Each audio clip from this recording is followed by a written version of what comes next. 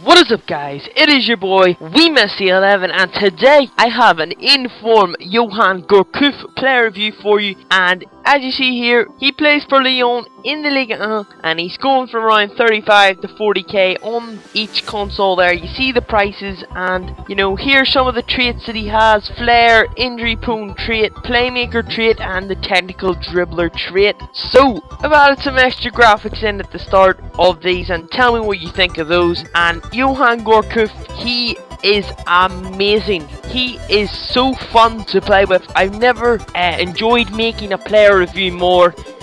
He is up there with Lacazette in the how much I had fun making this review, and you know, his dribbling is out of this world. And now we'll go on to the in-game stats, and you will see how good he is. He has some fantastic in-game stats. He has 87 curve.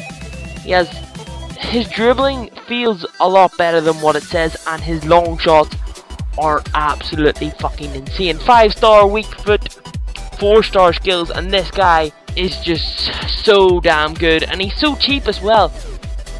26k on release night.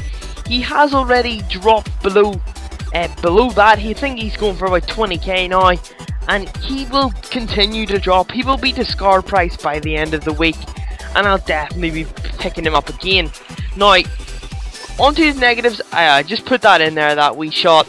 I thought it was a nice wee shot from him, but he was so unlucky for it not to win. But negatives: his pace, he is very slow, and same with his acceleration. He is very, it takes him a while to get off the market and start sprinting at the defenders, but when he does, he dribbles past them with ease. His ball control is better than Tolisa, and I'm telling you, this guy is fucking, see, he just dribbles in and out of players with ease. It's so fun to use, as the dribbling is so effective on this game compared to last year, and that's probably the main thing about him. His finishing is very good. Also, he does win quite a lot of headers in midfield, which you also like to for your midfielder, as when the keeper rushes to throw the ball out from a throw out, try to start a counter, usually you more or less you head the ball straight back into danger,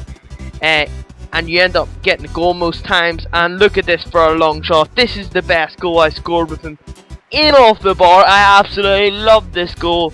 And you know, that's really it for this player review. I would give him an 8 out of 10. He has good dribbling, good shot, and he has very good heading and passing. However, he is very weak, and he is very slow. So hope you enjoyed this review. Make sure to leave a like, a comment, and subscribe. Peace.